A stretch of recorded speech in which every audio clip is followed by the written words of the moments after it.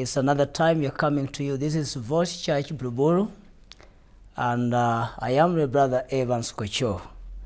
Today I want us to share from the book of Matthew, chapter number 27 and verse number 15, going downwards. Let's read as we read together. Now at the feast, the governor was accustomed to releasing to the multitude one prisoner whom they wished. And at that time they had a notorious prisoner called Barabbas.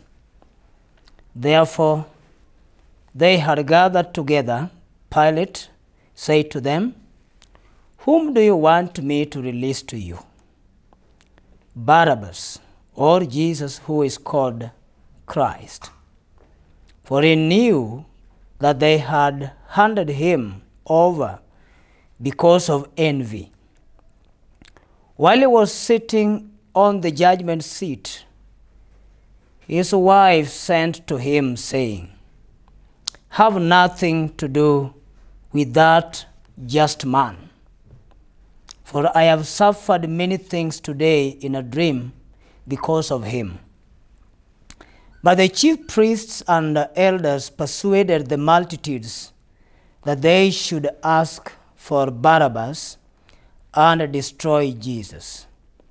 The governor answered and said to them, "Which of the two do you want me to release to you?"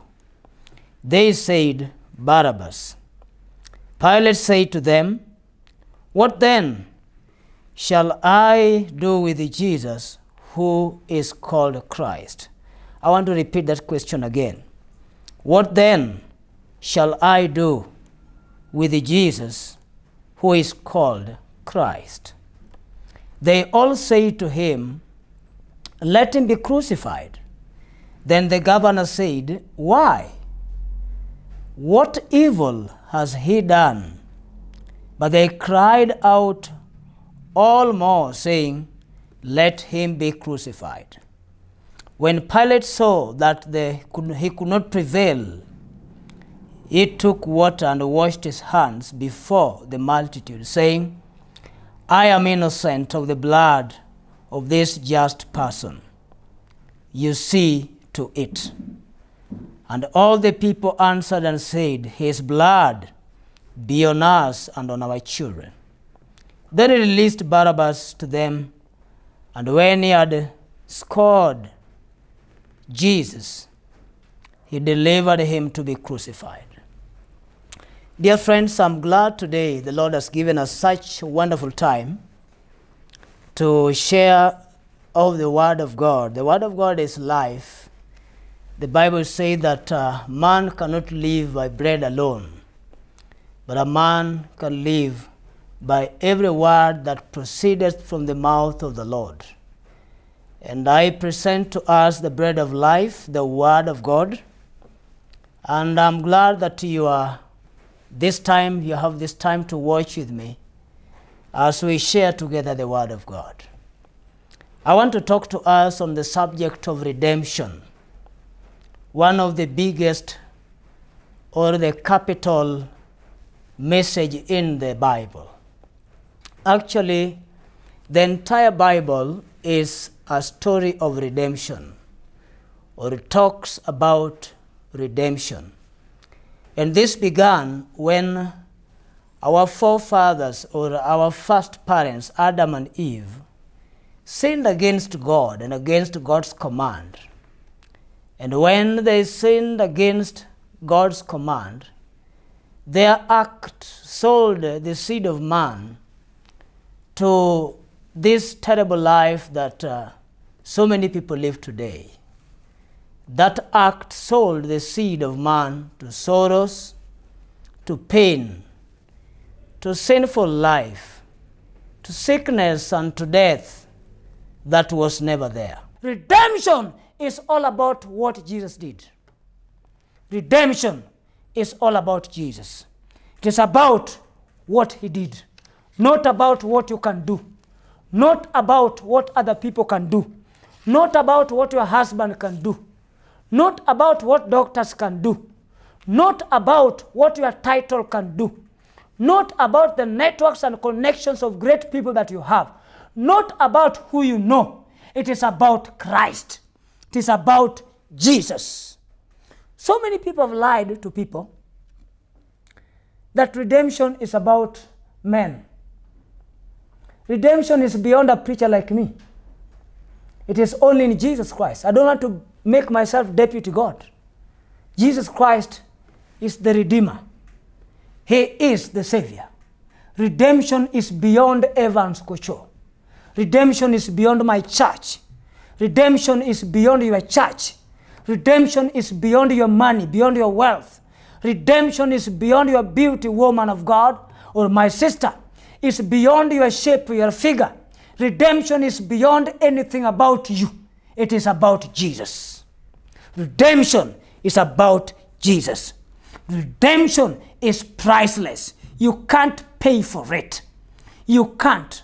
Even when God had to pay for it, when God had to count the cost and pay, he could even pay 1 million of elephants in the mountains or buffaloes. But it was too deep and too wonderful that God had to pay with his only begotten Son. Oh, glory be to Jesus. There had to be a sacrifice for redemption to be initiated. There had to be a sacrifice. And that is why the Bible says in the book of John chapter 3 and verse number 16, the common book, for God so loved the world that he gave his only begotten Son. Whoever believes in him, learned or not learned, whoever believes in him, living in Karen or in Madare, whoever believes in him, low class or high class, whoever believes in him, white or black, whoever believes in him, American or an African, whoever believes in him, whoever believes in him, whether you are short or tall, whoever believes in him shall not perish, but have everlasting life that money cannot buy, that beauty cannot buy, that fame cannot buy, that your strength cannot buy. Because the Bible says it is not by might, it is not by power, but by the Spirit of the Lord, says the Lord of hosts. And I want to tell you today, redemption is about Jesus, that God loved you so much. It doesn't matter amount of sin you've committed. It doesn't matter whatever you've done. It doesn't matter where you are. It doesn't matter number of years you've been in trouble. The Bible says, for God so loved the world. For God so loved you, my sister.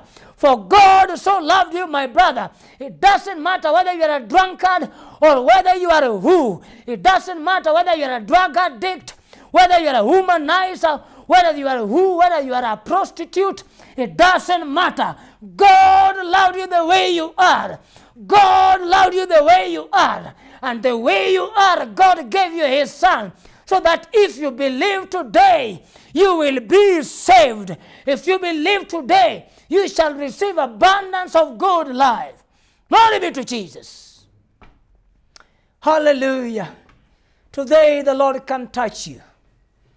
The Lord loves you so much. It doesn't matter whoever loves you or not. Some people are so much concerned about who loves them. So to an extent that they don't think, is God loving me? God loves you. And if God loves you, it doesn't matter who hates you. And it should not even bother you that somebody hates you. It should not bother you that somebody is against you. What you should look is that God loves you. And the moment you understand that he loves you more than you love him, that is the beginning of a change in your life. God loves you. The Bible said that he loved the world, that he gave his only begotten Son.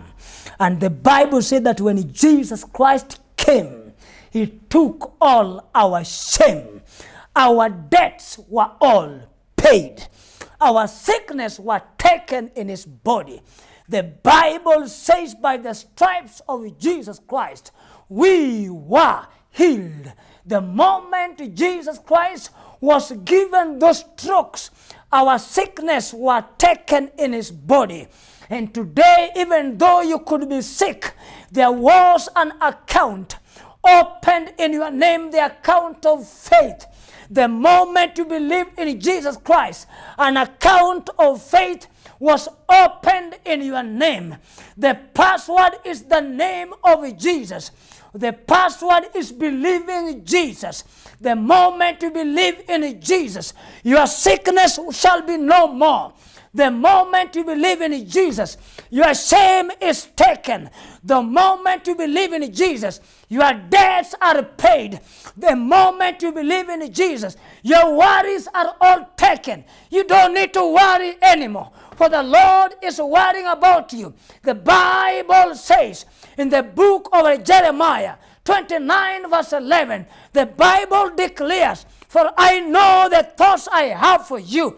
I have good plans for you." The Lord is thinking about you. It doesn't matter that the loved ones are not thinking about you anymore during this pandemic. It doesn't matter who is not picking your call anymore. The Lord is thinking about you, my sister. The Lord is thinking about you, my brother. And he has good plans about you to bring you a hope and a future. Inasmuch you don't know what tomorrow holds for you, thank God you know who is holding tomorrow. And that is the Lord Jesus of Nazareth. Glory be to the name of the Lord Jesus. He is able to take all your shame. Our shame was taken. I'm not ashamed anymore. My debts were paid. I don't owe anyone. Glory be to Jesus. Your burdens were taken. He carried all your burdens. The Bible, "Come unto me, all who are heavy laden and are carrying heavy things." And the Lord Jesus promises, "I will give you rest." Rest is not in money. Rest is not in beauty. Rest is not in a big title. Rest is not in a big house. Rest is not in a big car. Rest is not in being married by a rich man. Rest is not having a lucrative job. Rest is in the Lord Jesus. Glory be to the Lord Jesus. He took our pain. He took all our nakedness. When he was stripped naked at Calvary, the Lord took all our nakedness, our shame. He carried all that in his body. He carried our sins. The Bible said that we were justified. In fact, the Bible in the book of Isaiah 43 and verse number 25 said that I, even I am, he who blots out your transgression for my own sake, and I remember your sins no more. People can remember the things you did 10 years back. People will remind you, government will remind you the things that you did 10 years back when you need an employment in the government. They will interview and remind you, what did you do such a time in this company? But God shall not remember your sins anymore. It doesn't matter how people perceive you. You know, there was a woman brought to Jesus who was caught red-handed in the act. And they only took the woman, they left the man. You might know the reason why they left the man. But they brought the woman to Jesus. And this is how they accused the woman. They said this one was caught red-handed. And in the law, they misquoted the law. And they said in the law it says, where the woman who is caught doing such a thing shall be stoned to death. The law does not just talk about the woman, but the law talks about whoever. And you know, in such an act that they accused the woman with, that is one of the things that a woman cannot do alone. It means there was a man that was doing the act on the woman. And the question is, where was the man? Of course, the man was not brought because, number one, the man was a Jew. They would have been ashamed to go and judge one of their own. And number two, they only wanted to use such opportunity to accuse Jesus. And even when she was accused, Jesus asked them a very simple question. Whoever have not committed any sin, be the first person to cast the first stone. I have realized that there's so many people who carry the stone, biting their tongues to judge, to call you names, could be the worst, could be the terrible culprits. And these guys were asked Whoever have not committed any sin, be the first person to cast the first stone. The Bible says, Jesus looking down, men dropped down their stones one by one, including priests that were there.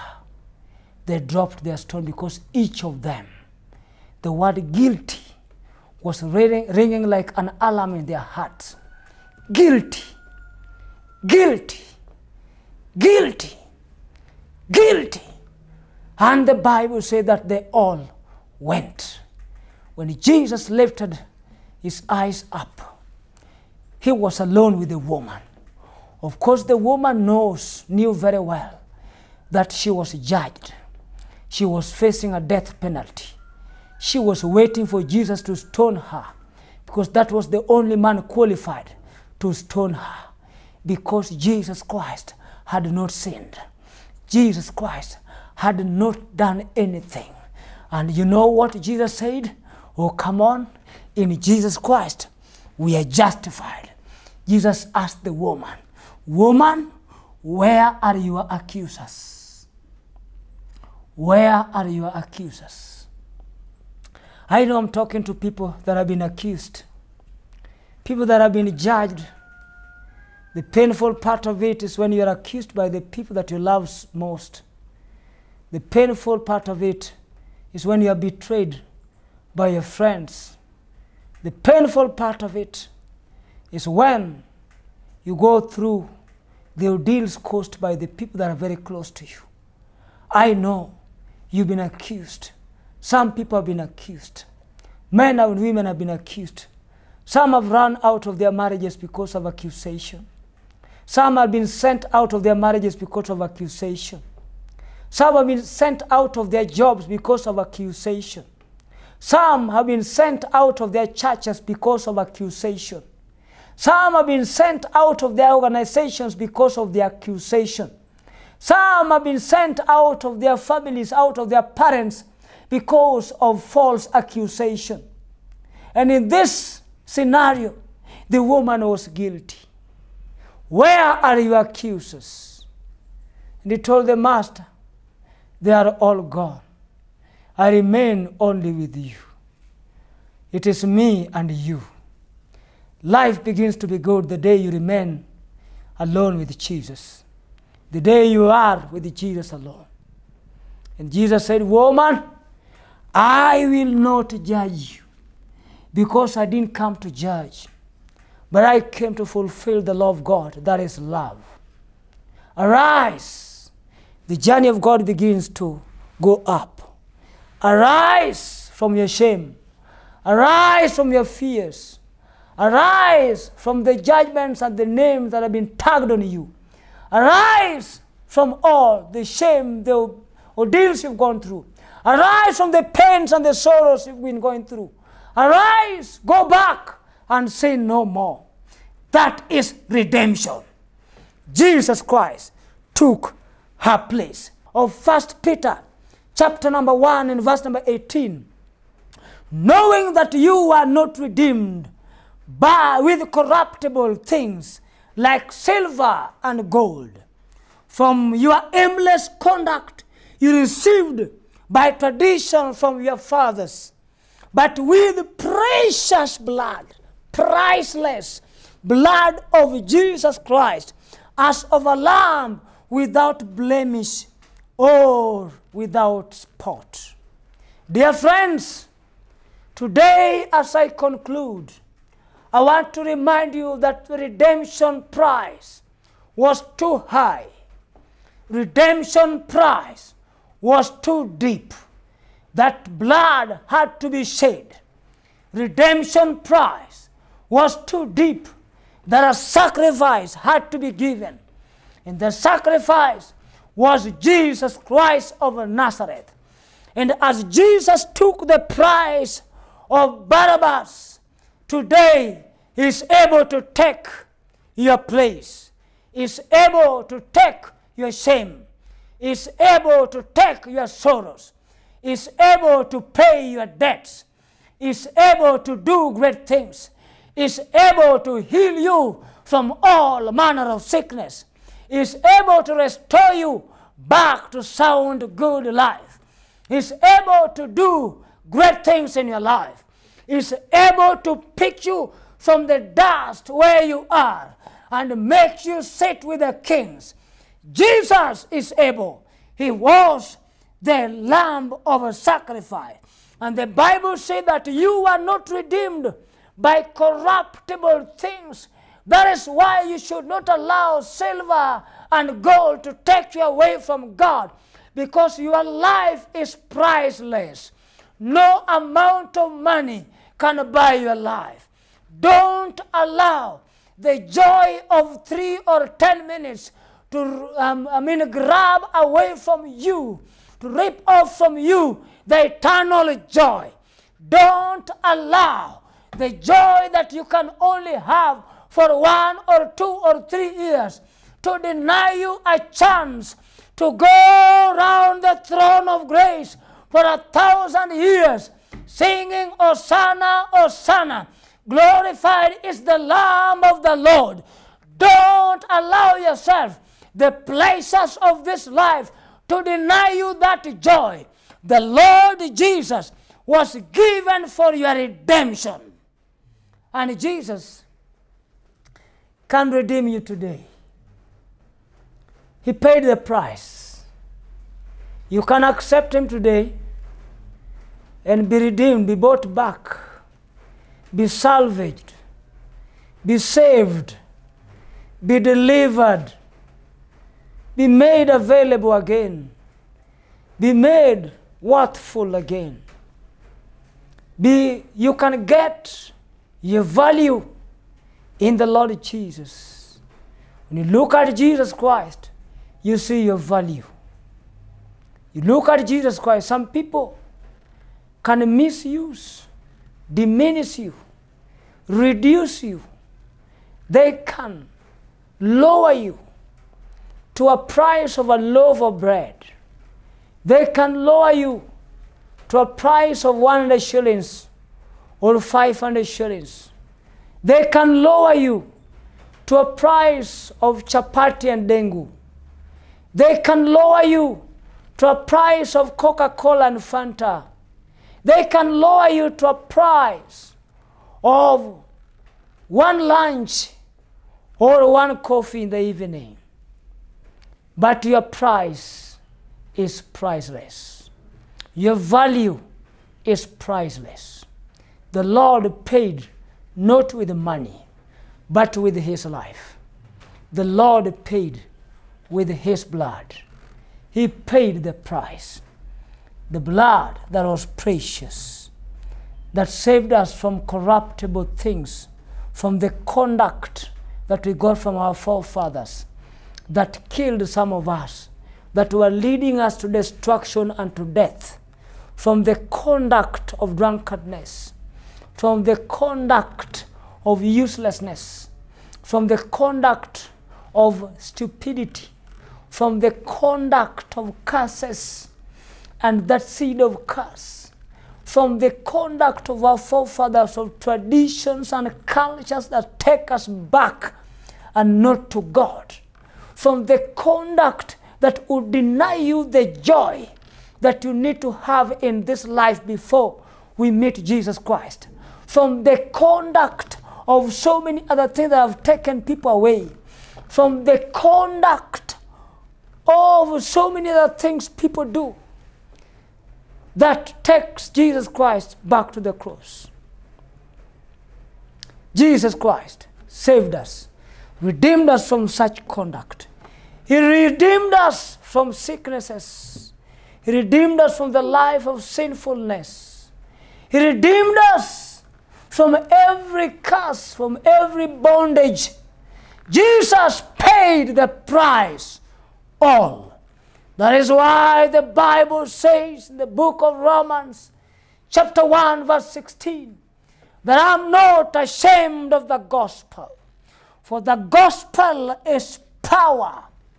The gospel of Christ is power unto redemption, power unto salvation, power unto healing, power unto restoration, power unto your salvation.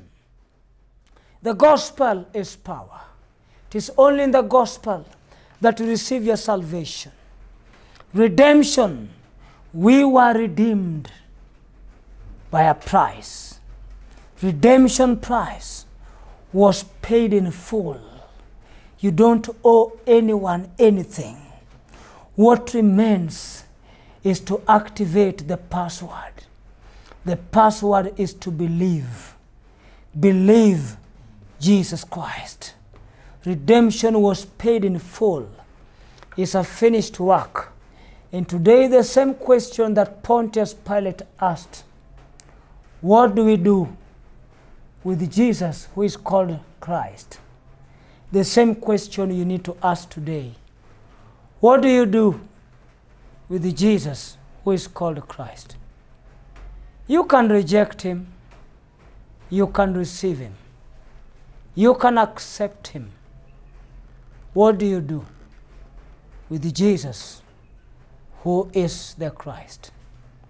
You can accept him as your Lord and Savior in your life. You can accept him as your personal Savior. You can accept him as your healer. You can accept him. What do we do with Jesus? And that's a question young girls today can ask, young men can ask. Men and women alike can ask. Rich and the poor can ask. Whatever situation you are, you can ask. What do you need to do with Jesus? The Bible said that today, if you hear the voice of God, do not harden your heart and keep Jesus Christ away from you. I now want to conclude by saying the big question that Pontius Pilate asked, what do we do with this Jesus who is called Christ? That's the same question that comes to us today. What are you going to do with Christ Jesus, who is called Christ? Are you going to reject him? Are you going to receive him and love him, accept his love? Are you going to allow him control your life? Are you going to allow him guide you? Are you going to allow him take your shame, take your sorrows, take your sickness, take your sins away? Are you going to allow him offload your burdens? And dear friends, today, as I pray with you, believe God that God is going to change your life. Your life will never be the same again. Your price was paid. It was paid in full. You don't owe anyone. You just need to accept, believe and accept Jesus. And the moment you believe in his finished work, that is all. God bless you as we pray. Dear Lord, we thank you for my sister and my brother that was listening to me today. And I pray that God, this second time that we are saying about the message of redemption, that your word shall come forth strong and powerfully again, and touch lives, redeem souls, redeem lives, men and women alike. Restore them back to you, Lord. In the name of Jesus Christ, I speak their healing. I decree and declare healing and restoration and redemption over their lives. May your name be glorified even as they accept you today, as you convict the hearts of men and women to accept you today as the Lord and as the Savior. Your name be glorified. In Jesus Christ's name we pray and believe. The Lord bless you, my brothers and sisters, and we are available to reach you out. You can check the numbers on the screen. Reach us out and let's pray together with you. We believe that you can be better than the person you are today through the Lord Jesus Christ. You can also decide to partner with us as we preach the gospel, and there's a number on your screen written partner with us. You can do that. The Lord bless you in Jesus' name.